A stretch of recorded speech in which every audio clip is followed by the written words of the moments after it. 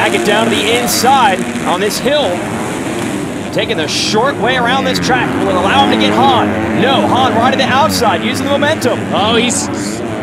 He makes a big mistake. Pulls the tear off in the air. Then when you landed, hit one of those massive braking bumps and almost ejected himself off the bike. Well, he must like jumping, so he just added another one onto the track that wasn't even supposed to be there, and still holds on to the number 3 spot. Difficult section, that extreme off-camber there, the split lane we talked about during the track map. Now it opens up. Look at this. Baggett way around the outside. Try to carry some momentum, maybe square him up right here. No, gets back in line. Takes some roost off the back of the Geico Honda, but has some momentum.